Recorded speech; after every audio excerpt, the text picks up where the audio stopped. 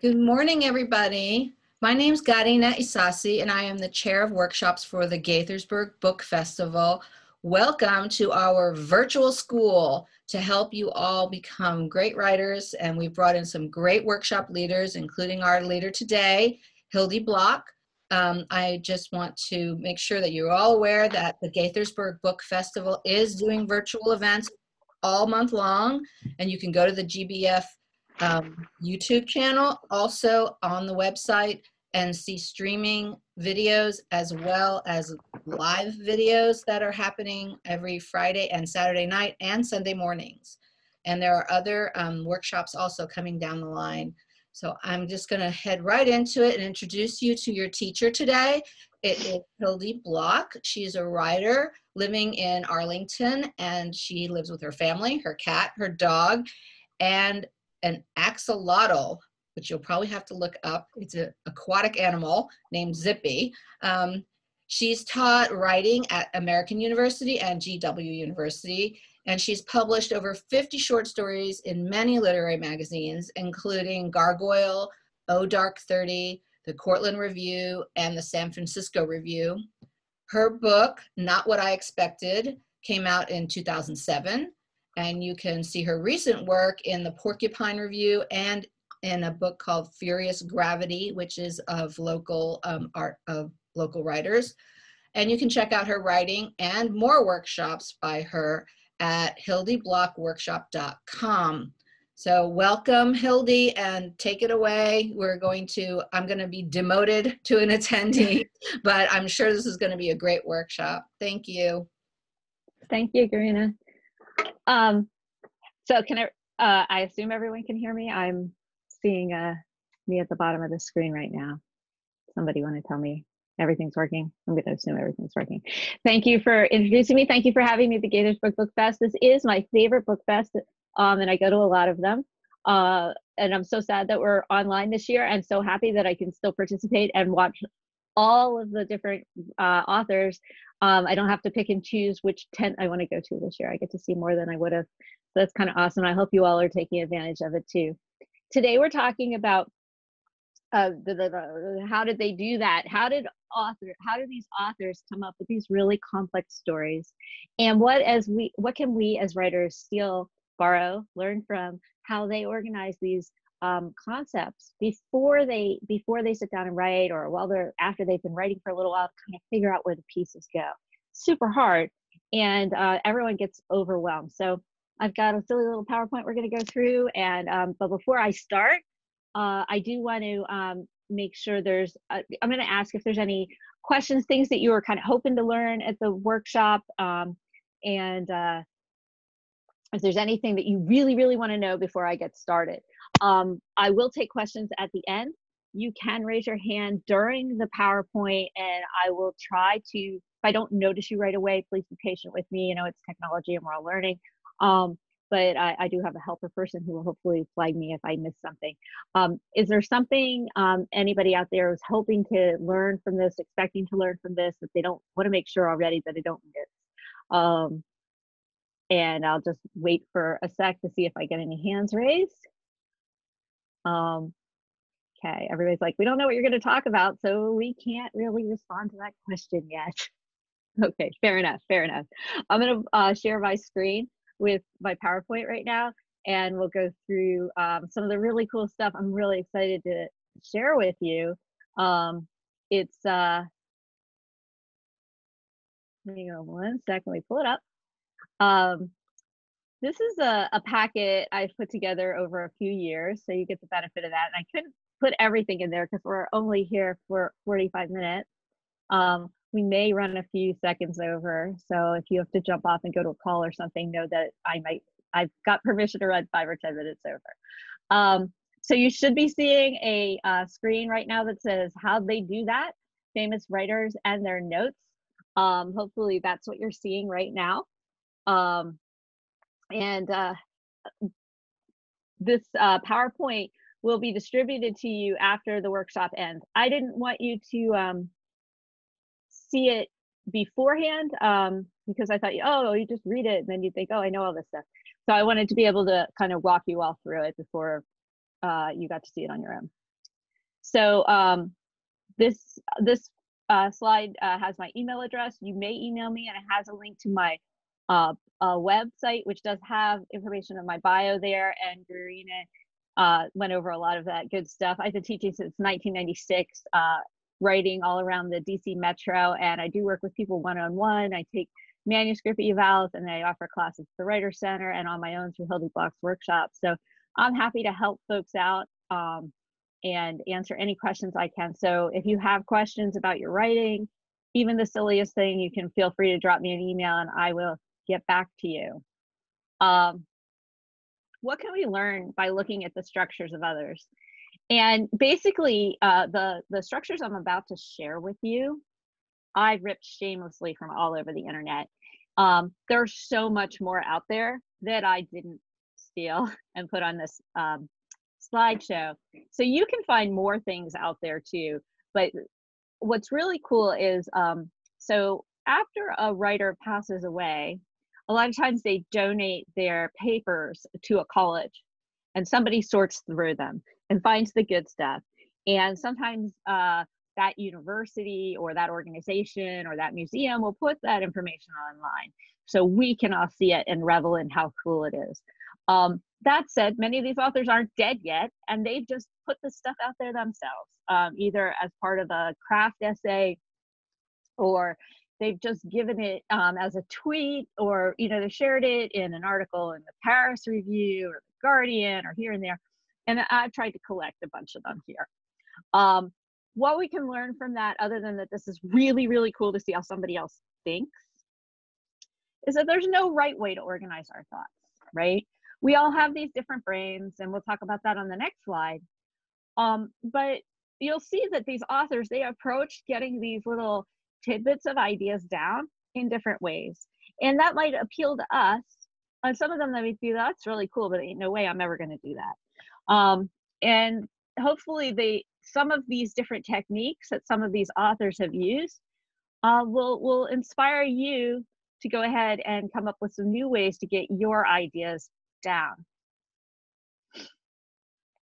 And I'm going to get done with the boring background stuff in a minute. Like, I think this is the last slide of it. But what we know about the brain and organization, like my cute little alien guy up here.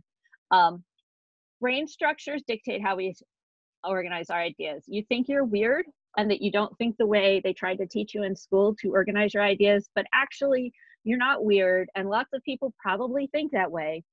And it actually has to do with the physical way your brain is structured. So you've got, everybody's heard about left hemispheres and right hemispheres, and you've got this moderating piece of brain in between called the corpus callosum. It matures at different times. It connects the two hemispheres differently in different people. And depending on how that works will depend on what style of organization helps you to keep things straight. And that sounds really complicated, but really it's just the way you think. And I'm just acknowledging that it's okay. And I think, is this the page where I said, oh, nobody really uses outlines? So if you're of a certain age, when you went to school, every time you wrote a paper, you had to turn in an outline. And I'm going to let you in on a little secret, which is probably about 80% of people wrote the outline after they wrote the paper. I'm going to say that again. Probably about 80% of people wrote the outline after they wrote the paper, and you thought you were the only one. So lots of people love outlines and flow charts, and they go on to become engineers and all sorts of linear thinkers, and lots of folks don't. And while outlines can be really helpful, even if you do them after the fact, it's not the way everybody gets their ideas down first. And for those of you who've had children born after 1990 or 95, or were born after 1990 or 95 yourself, you know that you learned something called mind mapping and free writing, because the pedagogy started to shift, and the realization that people organize their ideas differently became more mainstream. The best part about all this is if you can get what's in your head out of your head and onto the page, it leaves you more room to think about new ideas. And that's so important, right? Because if your head's all filled up with trying to remember that you wanted to remember that this character did this or went here or had this piece of backstory, if you write it down and put it somewhere where you can access it, now you've just cleared out a little closet in your brain to think of other thoughts. So the more you can get down on paper, the more room there will be to come up with new things, number one.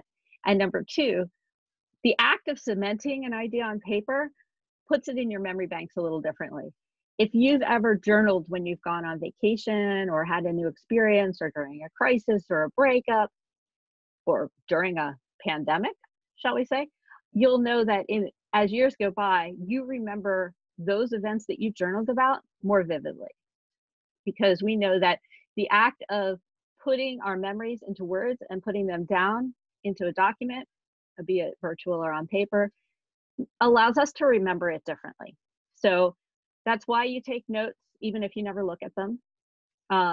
That's why there's a lot of information about like taking notes by handwriting helps us remember things differently. So just the act of getting those chunks down, regardless of what you do with them, will help you organize your ideas more. And the last thing that says on this slide is that what works for someone else might feel alien to you. And that's why my little green guy's up at the top.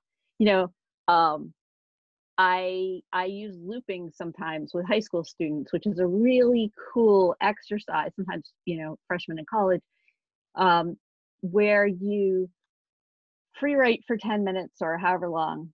You read what you wrote. You pick out the most interesting idea, phrase, or sentence.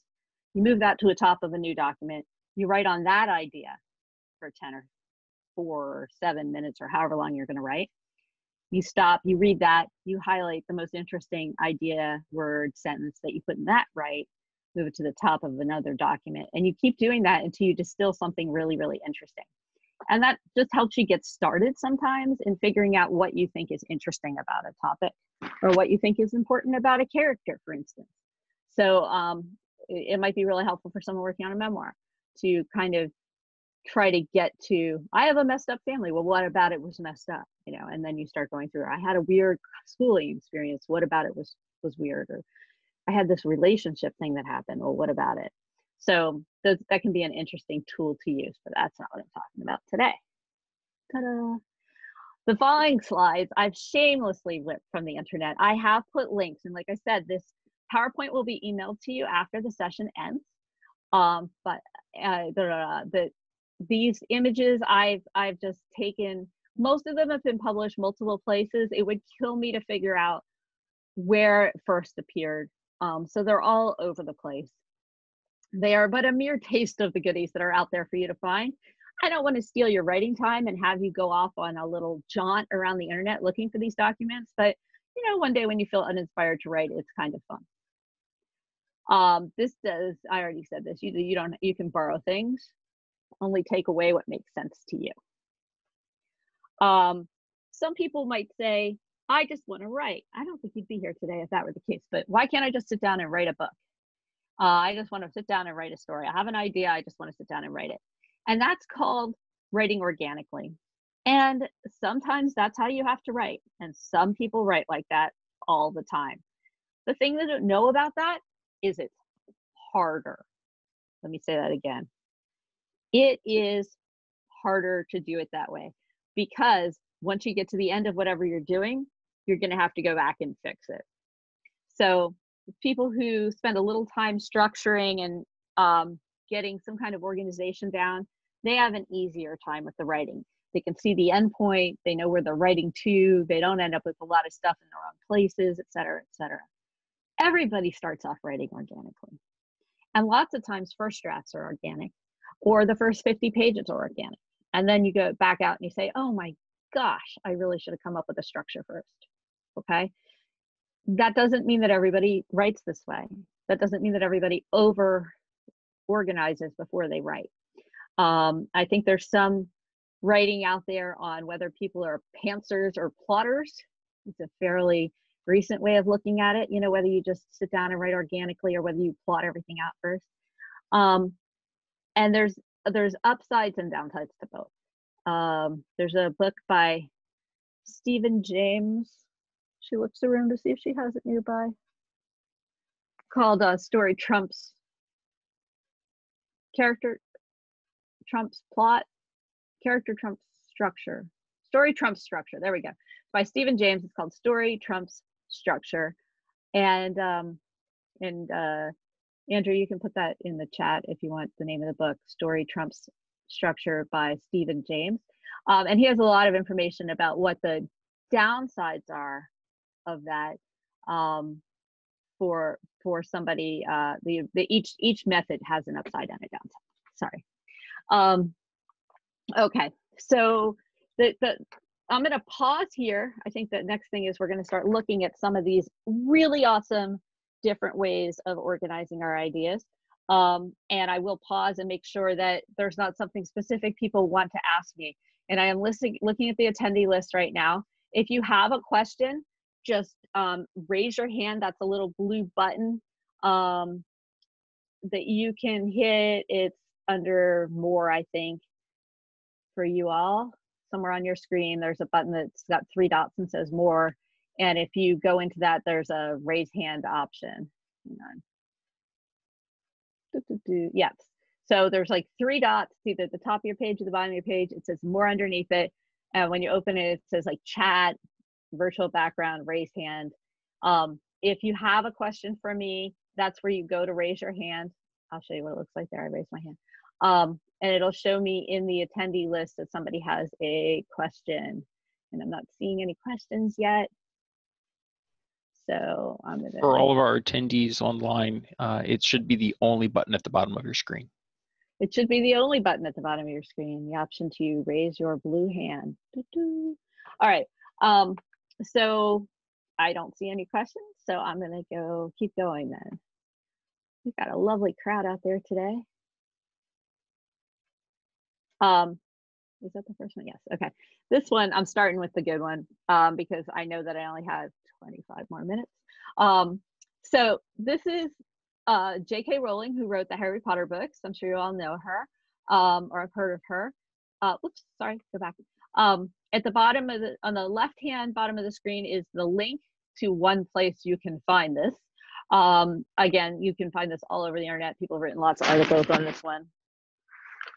And what I want to do is show you how she used this chart.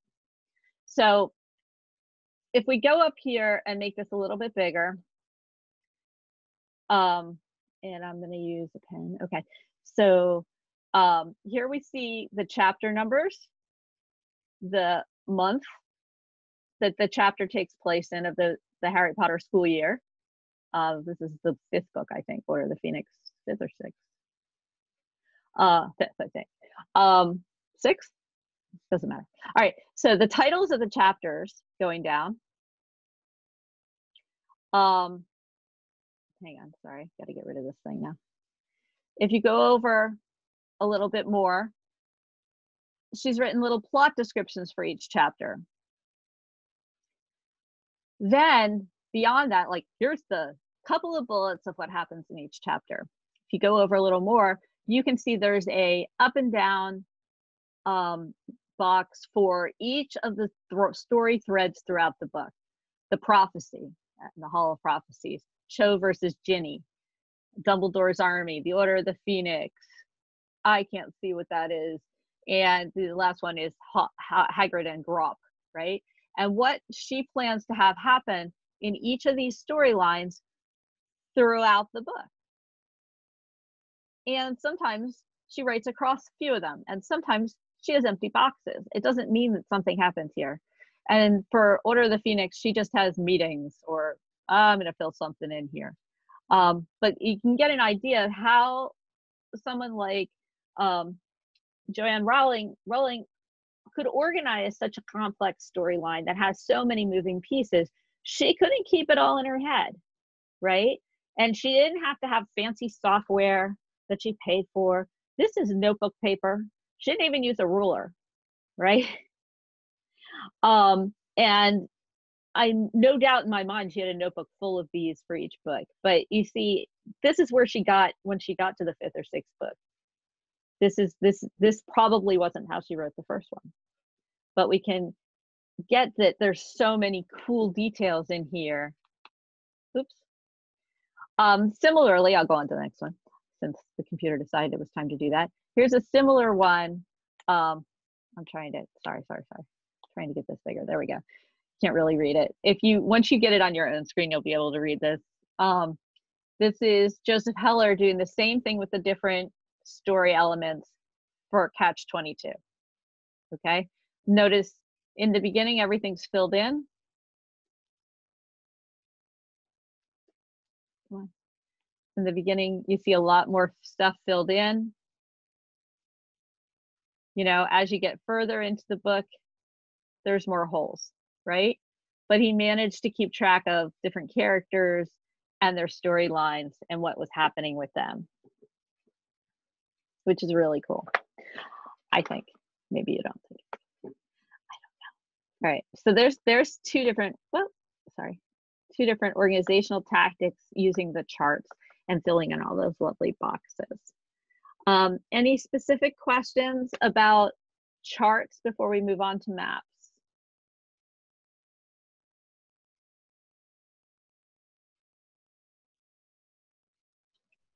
Okay, I will move on then. I know I'm talking really fast. I apologize. I really want to get to all this cool stuff and show it to you. I still have time for questions. Okay, using maps. So a lot of times stories take place, they have a journey. You know, Huckleberry Finn went up the river, Wizard of Oz goes to, you know, follows the Yellow Brick Road. Heart of Darkness goes up the river. Jack Kerouac's on the road, takes 66 back and forth across the country over and over again. The Odyssey, probably the first big one, you know, went all over the place. So when you have these journey type stories, and there is a truism in fiction that says every story is either a stranger comes to town or we're going on a trip. When you have the ones where you're going on a trip, sometimes a way to organize it is just to draw a map. And we've got some famous folks out there who like to draw maps. William Faulkner in this case, I am not even going to attempt to pronounce that because I was not a Faulkner scholar, and I've never been, even though I've read several of his classes, several of his books in grad school, never been able to pronounce the name of that county. He drew many maps of this county. This is one that was used, oops, sorry, go back. This is one that was used as a book plate in some of the books. So this is one of the nicer looking ones where he places where the different stories take place to give you a sense of it. Sorry, technical issues. So you can see the Sound and the Fury and the Hamlet and the Old Man and Absalom, Go Down Moses, and where those took place. Why is that happening? I'm just trying to make it bigger. There we go. Where those happened in that county. Okay, and where the rivers were, the train tracks, and all that good stuff. If you, once you receive this PowerPoint in your own personal possession, go to this site at the University of Virginia, you'll see several other versions of this map.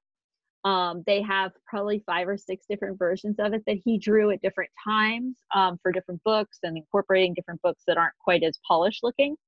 But this was actually drawn and created by Faulkner to be shared. This one is one of the nicer ones and one of the cleaner ones, but there's some really cool ones there if you're a Faulkner person. But yeah, just to give yourself some kind of spatial relations. And I often tell people, I teach a year-long class for people working on novels and memoirs. I've been doing it since 2006, so 14 years. This year will be my 15th year, I think. 14th year, 13th year, I don't know how many years, I can't count. But one of the things we do at one point is I bring in graph paper and very sharp pencils, and I make my students blueprint out some of the spaces, be it the town or the apartment or the house or the workplace where a story takes place. And just the act of sketching that out and understanding the spatial relations of it sometimes opens up other pieces of the story. I once had a student who had a story where there was a seaside cottage and there was a ghost in the attic and some boys who find the ghost upstairs. And when she blueprinted out this cottage, she made a discovery, which is that in her imagination, the attic was only about half the size of the house. And when she had to explore that, she discovered there was something on the other side of the attic, that there was a fake wall and that there were other things going on in that attic that we didn't know about. And so sometimes just by doing that, you can find out things that you wouldn't have normally known just by mapping something out. seeing the distance that your character commutes every day or walks to the store or whatever can tell us something. And it also helps you to avoid some really serious pitfalls. And let me tell you about a really serious pitfall my best writing buddy ran into. She was working on her first novel, and it took place primarily in an apartment in New York between two roommates. And during one climactic scene, one of the roommates got mad at the other roommate and threw a shoe at her. And she realized after this event, that the shoe had gone down the hallway the wrong way. And she realized as she looked at the entire manuscript that it was an L-shaped apartment, and about half of the time she had it L-ing one way, and about half the time she had it L-ing the other way. And she had to go back through the manuscript with a fine-tooth comb and fix all those situations. Not good at all. So so sometimes blueprinting these things out can really help us to avoid some pitfalls. Can also help us discover things. It can give us an idea of the relationships between places and things, and how much time it might take from get to point A to point B, and we might learn some things that way.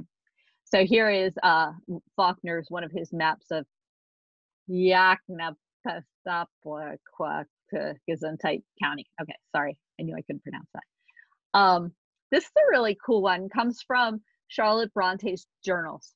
Now, the Bronte sisters wrote a bunch of books, and they set them all in this imaginary kind of continent area that they called Angria. And she mapped it out in one of her journals. And this journal is on display in some museum in England, I think, or something. But you can see that it has all the, where the mountains are, where the rivers are, and the different areas that come into play in the different books that she and her sisters have written, which is kind of fun.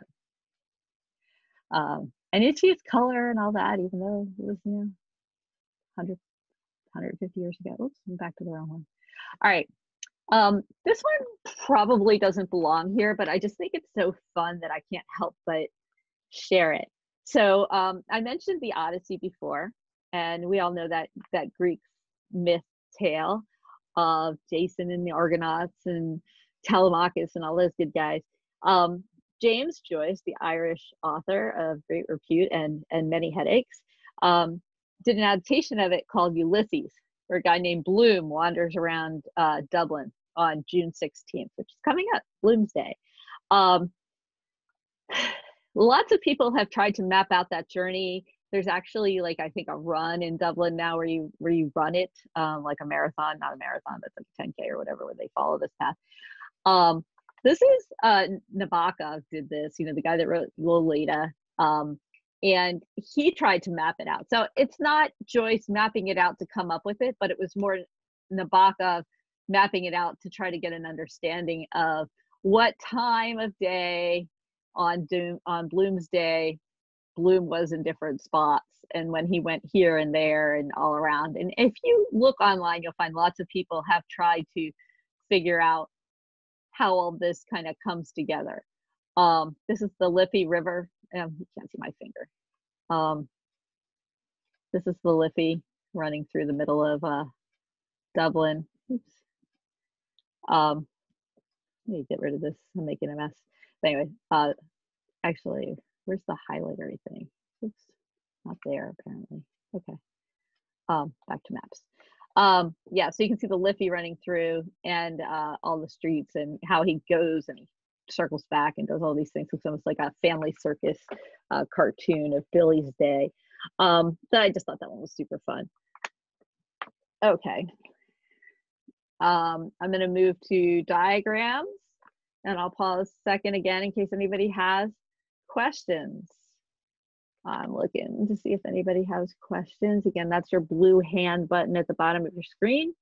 Feel free to click on it if you have a question or want to make a comment on any of those graphs that we've seen so far. Let me know if there's any you're thinking about using, any that resonated. Diane Betsy, I see your hand up.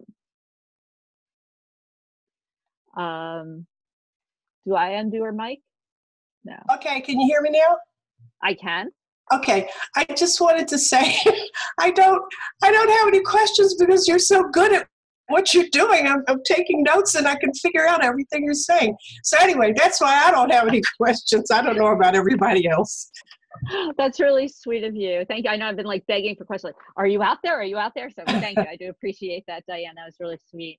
I'm glad you're getting something out of it. Those are really cool documents. I thought it'd be really fun to do this at Gaithersburg and kind of share these with people, because I feel like, you know, I know where they are, but if I don't share them with people, other people don't know.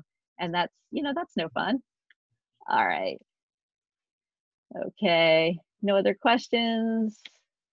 Great. Okay. Or comments, I shall say. Okay. So we're moving on to using diagrams.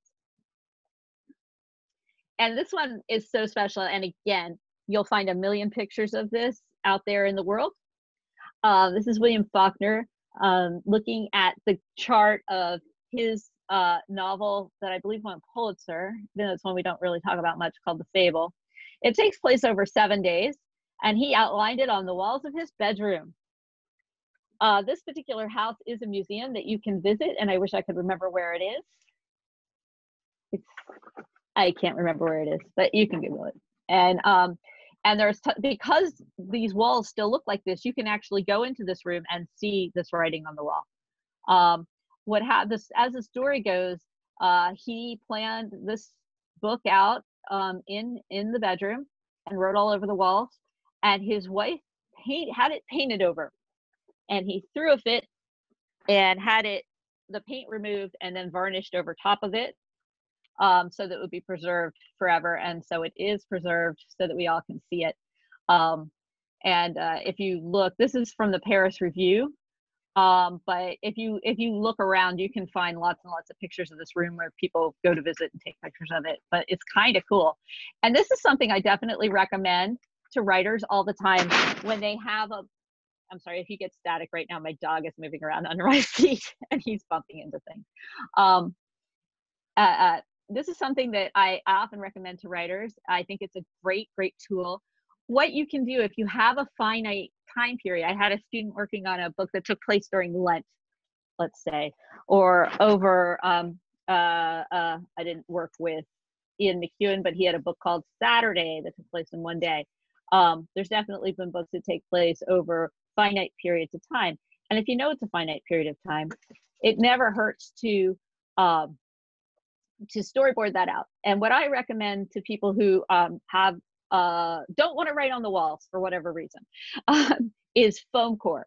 You can pick it up for a couple bucks at Staples. Actually, Staples will be happy to drop it off at your house right now. But it's that poster board that's got like foam in between, kind of two pieces of cardboard. It's stiff. And it's not quite a bulletin board, but it's not quite a poster board. It's stiffer than that, and you can put push pins in it. And it's flat. And what's beautiful about a flat thing is you can slide it behind a dresser, you can slide it under a bed, you can slide it behind a china closet. It disappears when you're not working. So you can pull it out and put it back. You can put push pins in it, you can tape on it, you can destroy it. It's a $3 piece of foam core. Post-it notes, whatever, but you can also storyboard out your story on it very easily. And I often recommend that you have something like that behind your workstation when you're working, and it's a constant, so you can always be seeing it. So even if you're working on a laptop in your dining room, you can just pull it out, lean it up against something, and it's there while you're writing. Slide it back behind something and it disappears again. If it's in your room, same thing. And it's very, very portable. It's much easier than dedicating all your walls to it like Faulkner did. But you know, if you have the room and you want to do it this way, you can. Another way to do something like this without actually writing on your walls is super sticky Post-it notes. Super sticky Post-it notes aren't going to hurt your walls, and they stick for a really, really long time. They come in all different sizes. There's even flip chart size graph paper ones. So you can totally cover your walls in Post-it notes and do this kind of thing on that. Also, if you don't want to invest in a whole bunch of super sticky Post-it notes, which don't cost very much, but and Amazon's happy to deliver them to you via Prime today. My husband just ordered some super sticky Post-it notes on a Sunday, and they came that night. It was weird. You can use painter's tape just to tape up notes, right? Painter's tape isn't gonna hurt your walls. Get a little roll of it from wherever you get a roll of it from. I usually go to my little local hardware store called Airs to get blue painter's tape, and then you can just tape those things up on your wall and take them down when you're done. So there's lots of ways to kind of spread your ideas out without looking like a crazy person making Devil's Tower out of mashed potatoes. That's a 1970s reference to Close Encounters of the Third Kind. You have a lot of options there. And I just think this is a great example, and it's really neat to see Faulkner standing there in that room looking at what he did. Okay. This one, again, I remember I said some of these people weren't dead. Jennifer Egan, J.K. Rowling, not dead. So this was Jennifer Egan's experimental novel called The Black Box. And what I think is kind of cool about this is you can see her crossing things out. You can see her scribble, and her concept behind this, I'm trying to remember where I stole this one from. Yeah, this is from The Guardian. The link, whoops, the link there says it's from The Guardian. So if you actually go to that link, it has an interview with her. And her idea was to organize it using tweet length concepts. So each one of these things in these boxes was meant to be about the length of a 140 character tweet, which is a really interesting paradigm to give yourself that bracket of, okay, I've got to be able to get this idea down 140 characters. And you can see she moved things around. I believe it's nonlinear. I haven't actually read The Black Box, but I believe it's also nonlinear. So she may have started with these boxes and then moved them around. These are, just flowcharty boxes, and she used them as a tool. You can find templates like this in any word processor. Download them, you can make them yourself, but why would you do that? Sometimes you'll see it in How to Cartoon for Kids. They'll have things like this that you can print out so the kids can, draw in those boxes. So you can find these kind of pieces of paper with boxes on it to do something like this, lots of different places. And like I said, I think the interesting thing is that she captured these ideas in these 140 character concepts. Like, what if these were tweets? Could she do it? Could she make each one of those tweets have enough information, conflict, drama in it that it would stand on its own and be interesting to read? And that's an interesting challenge to put to yourself, I think. Oh my God, it's after 11. All right, using notes. I have to go faster. You can't understand me and you need me to slow down, just ask. I know I talk really fast. I'm terrible about that. If nobody has questions, if anybody has questions, again, that blue hand at the bottom of your screen or wherever it is on your screen, you can hit it at any time and I'll pause and take your comment or question. This one says using notes. And what I interpreted this as is just scribble scrabble. This isn't outlining. This isn't mapping. This isn't charting. This is just writing down your ideas kind of as they flow out of your head. And for those of you out there who are in the bullet journal camp, you'll see a lot of use of color in these. You'll see that these look like early bullet journals in that some of the artistry, and I didn't include all of them that I found like this, but there's a few here to get a teaser of it. Excuse me. Don't worry, even if I had COVID, you couldn't catch it through a Zoom meeting. No, I'm fine, it's just allergies. All right, so here's Sylvia Plath, The Bell Jar, on pink paper from Smith College. Now, she actually planned to pull Bell Jar while living in England, but she and her husband were at Smith College for a bit as writers in residence or something, and she loved this pink paper, so she took a bunch home with her. It is the British Library, which is part of the British Museum in London, on display. You can go see it. It's under plastic. If you find pictures of it online that have been taken of it in the museum, there's a lot of reflection. This one is actually at the British Museum's page, so it's a better image that doesn't have the protective covering over it. But one of the things I love about this is it's Sylvia Plath, right? And we all think she's great and sad and whatnot. What I love about it is how human she is, because this is just the dumb kind of thing that writers do all the time. She was trying to figure out how many pages she wanted the book to be, and then she was adding up the pages in the chapters to see how close to done she was, because she decided she wanted it to be 280 pages, and she down here you can see she's at 256. Oops. Go back. You can see she's at 256. That's so meaningless. How long was the last book you read? How long were the chapters? Were they all the same length? Nobody cares. Nobody keeps track of that. But it is something that writers will do. And you can see the little number counts down the sides of the different ideas of like the page counts and where she's at. And also here she has a list of Knopf books that that she thinks are comps or that she's interested in, maybe that she thought would blurb the back.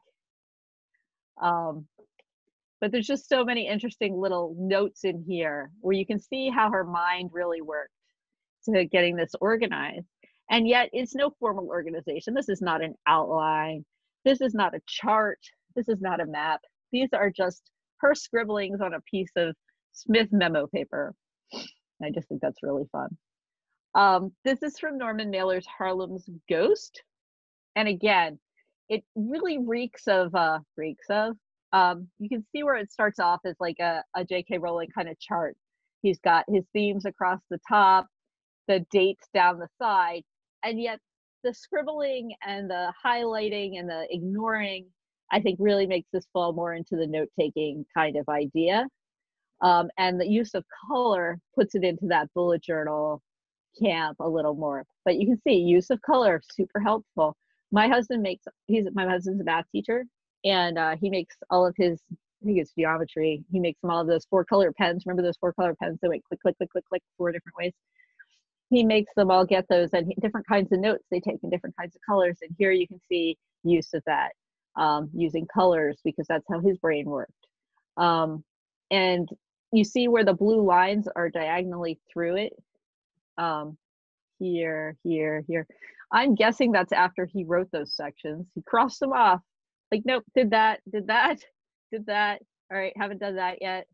And it's just so interesting to see, how human all these folks are and how their brains work, not so dissimilarly to all of ours. Okay.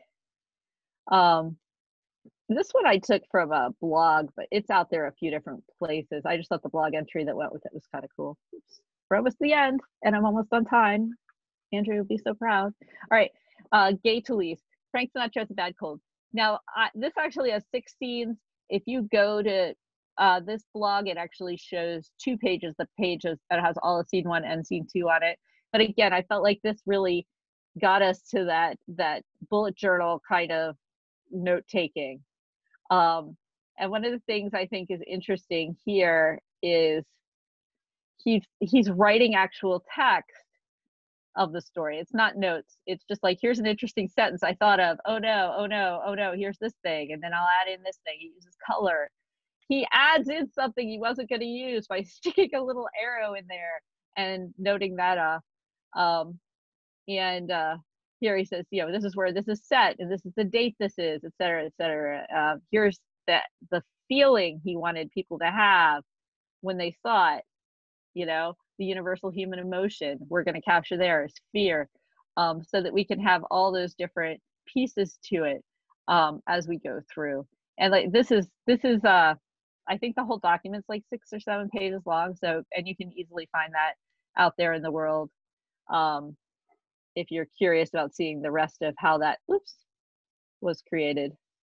Similarly, if you're wondering about bullet journals, there's plenty of videos and things out there on how to write a bullet journal and how to keep a bullet journal and books on that, as well as Pinterest pages of people showing off their bullet journals, which are lovely. So this is the point where I'm going to take questions about anything. I'd love to hear from you as to how you think you might be using these ideas, which ones were most interesting to you. I do want to remind you to buy books from Politics and Prose. They are the bookstore sponsor of the Gaithersburg Book Fest, and all the books that the different authors are promoting will be there. Please do. Let's keep them in business during this unusual time. And if you want to find out more about me or contact me, my website is there, hildiblocksworkshop.com. And I do want to thank all the great folks at Gaithersburg Book Fest, Jenny and Andrew and Garine, for having me come talk to you guys today. Questions. Tell me how you're going to use these things. Tell me what's going to go on. Nancy Saban. Andrew, can you unmute her, or do I have to do it? She'll have to. Nancy? Okay.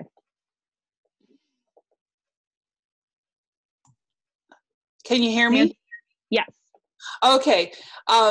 You said my name right the first time, which is just amazing to me. So I wanted to tell you, I took this this workshop because I love reading, and I always wondered how authors got all their ideas, so concise and everything. And I don't know if I'll use it to write myself, but I learned so much and I really enjoyed it. And I just want to thank you very much for doing it.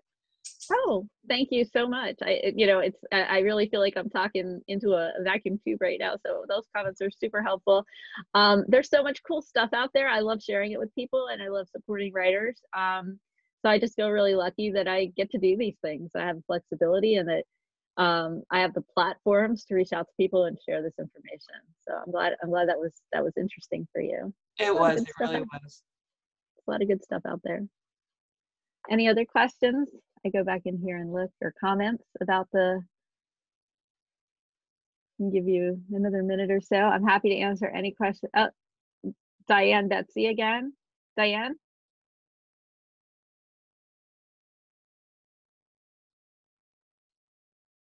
No? Diane didn't have something to say. She was just trying to leave me. Wait. Nope. Yep. Diane's up there. Andrew, can you unmute Diane? Okay, I just got the unmute button, so now you can hear me, right? Yes. Okay, good. So I cannot tell you how valuable this class has been to me, because I've only written for writing classes I've taken, and frequently I will write notes to myself and on different pieces of paper, and then throw them away and then feel stupid because I'm doing that. But I just couldn't stop myself. And I often thought, well, maybe if I took a bigger piece of paper and then I started to, as what you call, map it out.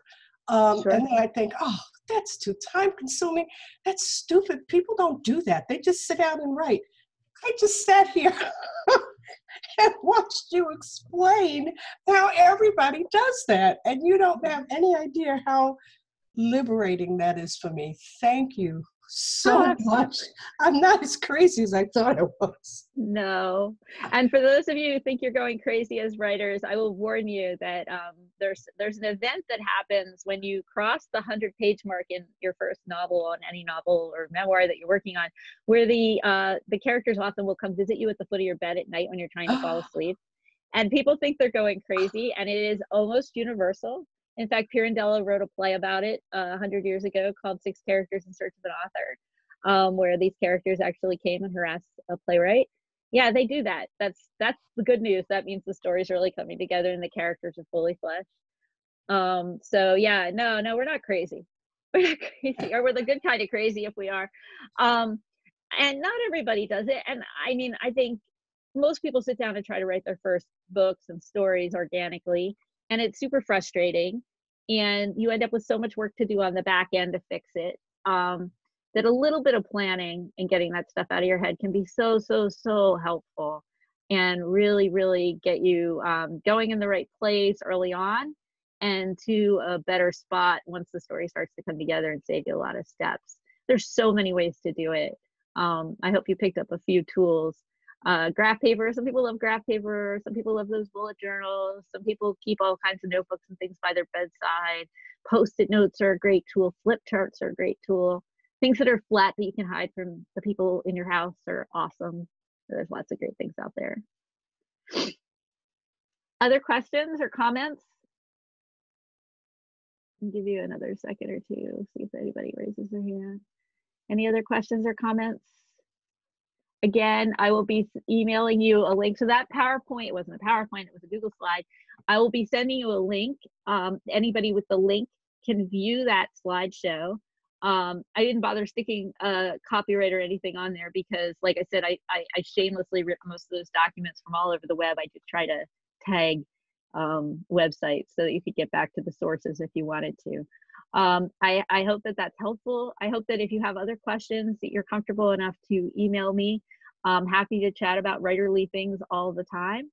And I'm so grateful to Gaithersburg Book Festival and Jenny Cottrell and Andrew and Garina Isase for giving me the opportunity to talk to you today. If there's no other questions, I'm gonna sign off, and I'm only 5 minutes over. Look, I did it, Andrew. Are there any other, nothing? All right, I'm gonna say goodbye then, I think, and thank you to everyone for coming. I really enjoyed the opportunity to talk to you today.